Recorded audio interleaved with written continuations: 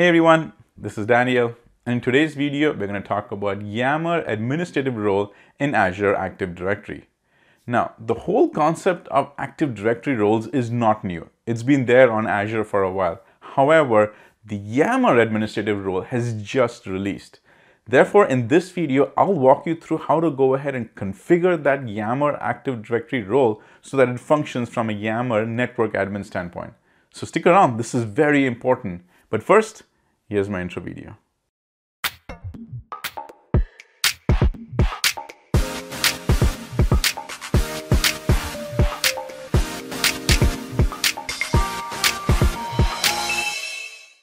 So let's get started. Now, the Yammer Administrative Role, which is now available in Azure AD, is fairly new. And as you can see, this article on the Microsoft Tech community was only posted 3 days ago. And I actually just started noticing that in my tenant as well. Therefore, you may or may not see it in your tenant, but just watch because it will show up over there.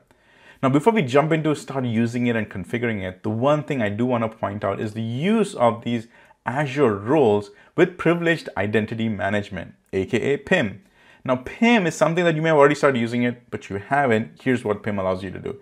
PIM allows you to go ahead and first get your privileged account, whichever are your admin level accounts. Those can already be pre-approved for any of the roles. However, access to the roles are only activated just in time.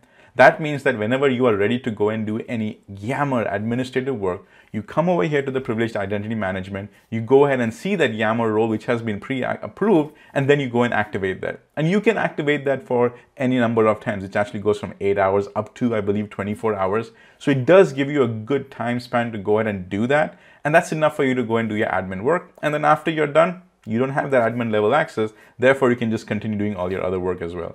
So the concept over here is to go and get pre-approved in privileged identity management and then use it just in time. So now that you've seen those two options over there, let's go and start configuring it. So here I am in my Microsoft Azure portal, and these steps that I'm going to show you, it's best that it is done as a global admin because they have the correct access level to go and do this level of configuration. So keep that in mind that right now I myself have logged in as a global admin. Now, what I come over here is when I come to my portal.azure.com, if you don't want to search for it, if you don't have access to it, you can go and search for that. It is called as the Azure Active Directory. You can just start typing it and it also shows up over here, Azure Active Directory. And the first thing we're going to do is verify, does this role even exist in my tenant? So now that I've access my Azure Active Directory, which is in my portal, on the left side navigation under Manage, I come to Roles and Administrators. That's when I click on it. And then once I click on it, you will see all the roles that are available. Now, Yammer starts with the Y, therefore it's way at the bottom. So I go all the way to the bottom and there you go. This is actually now one of the new ones that are available. Hence, you kind of see this little, green color flag, which is available over there, also label. So now when I go and click on it, this is all that I need to see to get started working on it. Now, this is something you may already be familiar with because this looks exactly like your SharePoint one, Exchange one, Teams, Power Platform Global, exact same concept over here. But this is it. So now let's go and start adding some users and going and start testing it. So what I'll do is I'll come over here to my add assignments, and in my add assignment, I'm going to go and first add a new user. And this user is going to be Adele. Adele Vance is actually an existing user. Adele does have access to Yammer. However, Adele is not a Yammer admin. I will verify that. So over here, just to prove, I've signed in as Adele over here. I'm in basicoffice.com. We'll go up to the app launcher, also known as the waffle icon. Over here, I click on it and I see Yammer. I have access to Yammer. When I click on the Yammer, you can first verify that this user over here is able to have access to Yammer, has access to all these communities. However, when we go and click on the settings bar on the top right, we do not see the network admin settings over there. That proves that Adele does not have access to any of the existing Yammer roles. The next thing we will prove is I'll actually come over here straight to my Azure AD. I'm switched over to my global admin. I'll come over here to my Active Directory. I'm going over here to my users. I'm going to do a quick search for Adele, and I'll go ahead and type that in. In fact, she's already on the top over here, so I'll click on Adele, and I'll go and take a look at the assigned roles. And in the assigned roles over here, you will see that Adele doesn't have any of the roles assigned. And this proves that currently Adele doesn't have any other roles so that this will all work away. Again, this is not necessary. Adele doesn't have to be completely blank. Adele could be a SharePoint admin. Adele could be, another admin and also be given a Yammer one. However, for the sake of this demo, I wanted to make sure that we had no other access, like Adele could not be a global admin level access, and that could cause some confusion. This is Adele's first role that we are assigning over here. Now there's actually two places I can do this. They are both in Azure AD, but what I could do is right now, since I'm already in Adele's profile, in the assigned roles section, I can go on the top where it says plus add assignments. I can click on that, and then right over here where it says select role, there in the drop down, you can basically go and do a search. It's searched by your role. I click on Yammer and I can go ahead and select that.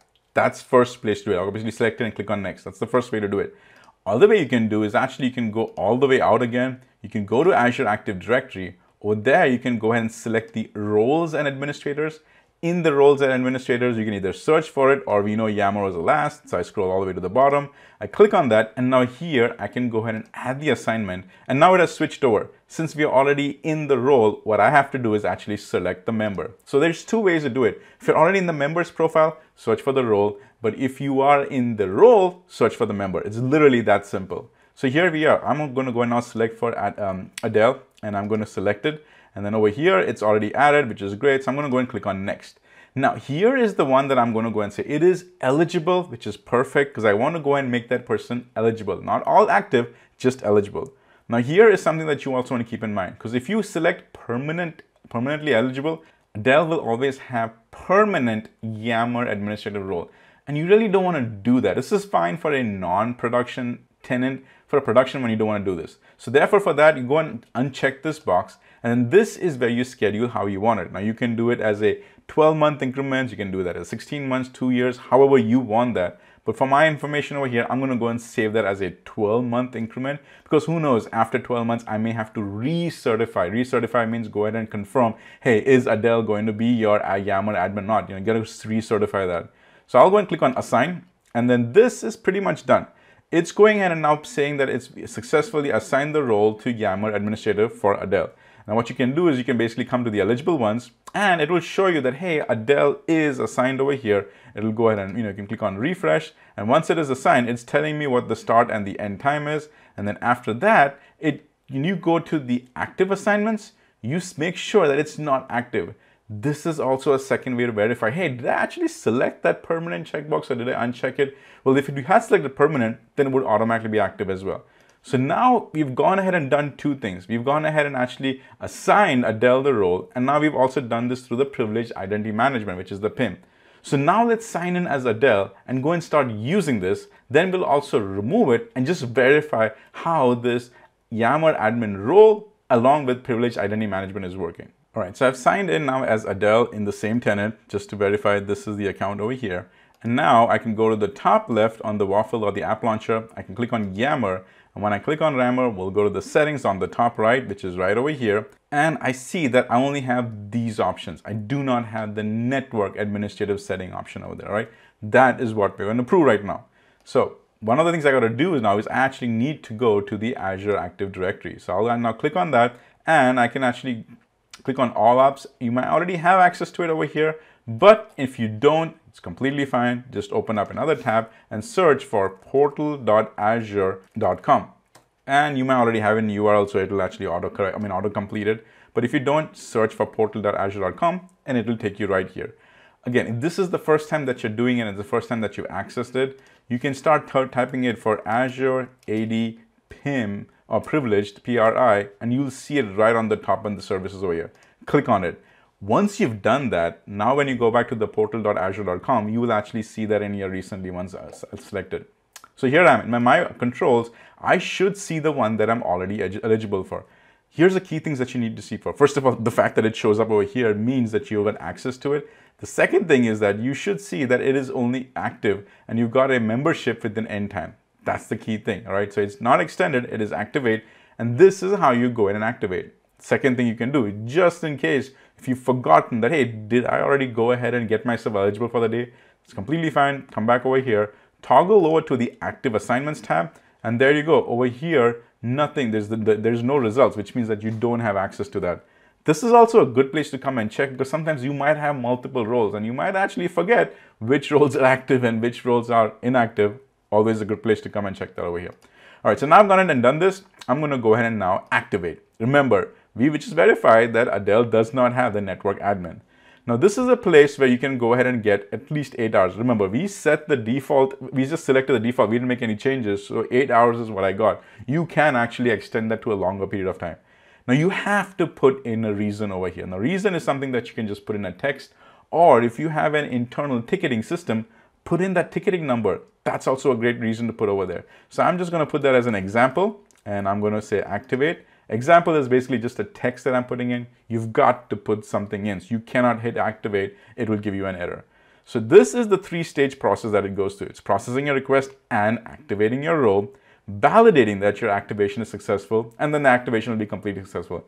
These 3 stages, there is nothing you can do. You have to just wait over here, and basically, once the 3 stages are done, it'll go and say it's going to start refreshing in 5 seconds. This is really neat because the refreshing in 5 seconds means it's actually doing the signing out and signing in back for you, which is pretty neat, because once in a while, eons ago, we actually had to do that. We had to sign off and sign back in, but now it automatically does that. But like I said, this is a point where you have to wait. There is really nothing else you can do over here. Now, like I said, while I was talking, it went through the stage 2 and the stage 3. Sometimes it goes faster, sometimes it goes slower. Again, there's nothing you can do. But there you go. Now the refresh has happened. Now that the refresh has happened, let's go and take a look over here. See, the back over here in the Azure AD roles, we're going through the privileged identity management. The eligible assignments looks the exact same. So while I'm on the eligible assignments tab, I really cannot tell if this is active or not, because you can see even activate is there. That's not grayed out. It's still there. The only way I can confirm is by going to the active assignments, and there I can see, it is active, and I can deactivate it. So keep in mind that this is the place where you can go and verify as well. All right, so now that I'm over here, I'm going to switch over to the other tab, which is for the Yammer one. I'll click on that again. And here, I'm going to go back and click on the settings, the gear settings over there. And see, it hasn't already automatically taken effect. There is a little bit of a lag time. And again, that's not so much as what's happening over here. It's completely based on your tenant. Sometimes there's a lag time, sometimes there's not. I personally have noticed that within the first 1 minute, it shows up over here. And what you have to do is basically refresh it. So once you select the refresh time and you come back over here, there you go. Edit network admin settings shows up. Remember, this was not there before. I just proved it to you. But now within a minute's time, we went ahead and got that role. So let's go and take a look over here. So in the edit network admin settings, this is now, it takes you back to your admin role over here. You might already be familiar with this because this is how you've always come over here. But here's something new. Now that I come to the admin section, in the admin sections, you see Adele over there. We didn't have to manually search over here. We didn't have to go ahead and bump that up from the regular network admin to the verified admin. None of that. This automatically went ahead and did that over here. Also, to prove a point, when we went and did this, it automatically bumped it up to a verified admin. And I'll prove that to you. I'm going to switch back over again here to my global admin. And in my global admin, I'm actually going to go log in as a Yammer person. So I'm in the Yammer service. Again, this is me as a global admin. You can see it's called as the mod administrator. I'll click on the gear settings. The global admin by default has the access to the network admin settings. And I click over there and I click on admins. And there you will also see Adele. But you see Adele is a verified admin. Because the fact that I see revoke verified admin, you can tell that this automatic Yammer administrator role giving process that is available automatically bumps the user to a verified admin level access, which actually that is what you need for this level of roles features that person is going to need. All right, so I just had to prove that point to you. Right, so I'm going to move this away here, and now we can see that once Adele has got her access, Adele can do everything that a verified admin can do, things such as creating the communities, doing all the admin level stuff that is required, all right? So I'm not going to spend any time on that, but here we've proved that we were able to go ahead and assign Adele as the Yammer admin using the admin role with privileged identity management. Now, let's go and reverse it. What I mean by that is I'm going to go back to my roles. In my roles, say that I'm done, okay? Me and as an Adele, I'm done. I didn't need the entire hours. I was just done with 1 hour. And me as a good systems administrator, I'm going to go ahead and now deactivate my role. So when I click on my deactivate, it is going to actually go through this process. I'm going to say deactivate. Something to keep in mind though, this is the very one. It says the activation duration is too short. Minimum required is 5 minutes. What that means that when you've been assigned a role, you absolutely have to have that role for a minimum of 5 minutes until you can go and deactivate that. So that's actually a very important point that you need to be aware of. So let's go and wait for that 5 minutes. All right, so the 5 minutes have passed. I'm back over here in Azure in the Privileged Identity Management for Yammer, and I'm going to click on deactivate. Now I click on deactivate, I got to click on deactivate again, and now it's going to go through the deactivating process. Again, deactivating process also is a 3-stage process, and then once it's done, it's going to refresh it. It takes 5 seconds for that, and now it's gone ahead and refreshed it. Now that it refreshes, it brings you back again to these 3 tabs, and you're by default on the eligible assignments. But if I go to the right, which is the active assignments, you see that nothing is active right now, which means that it has successfully deactivated that role. However, the ultimate test is we go to a Yammer one, and this is what I had before, I could actually first access the Yammer admins and the network admins, and I could see all of this. Now, if I go and click on refresh, it doesn't automatically or immediately take that out. I have noticed that there is a little bit of delay over here. Now, if you're the person who's always going to deactivate your role in Azure AD and then come in Yammer just to verify, then yes, this is what you'll see. However, if you've deactivated and then you've gone ahead and started doing other stuff over there, then honestly, you should not be too concerned about this, because now that I come back over here and if I hit refresh, this is what I see. See, I don't see the admin level settings. All I see is the list of existing admins right now. And guess what? My name is not over here. Also, to prove a point, if I come back in as my global admin and I switch over to my admins tab for Yammer, you see Adele's name is no longer listed over here. So that is proof that, hey, Adele has completely been removed using the Yammer Administrator Role with Privileged Identity Management. So as a quick recap, we were able to use the Yammer Administrative Role along with Privileged Identity Management, keeping in mind that that Yammer role that it gives is the verified admin, the highest level admin. It automatically goes and assigns it. And when you go ahead and deactivate it, there is a little bit of a lag until that user is actually removed from the Yammer side. Again, it's a very negligible one, but there is a little bit of a lag over there. So hopefully this video was helpful. And as always, keep using Yammer. Hey everyone, hopefully you found this video useful. And if you did, can you help me help you? Can you subscribe to this YouTube channel? Because remember, I provide fresh content on a weekly basis and it's 100% free. So if you have subscribed, thank you so much and pass the word. But if you haven't, subscribe, click on the bell notification and let the learning begin.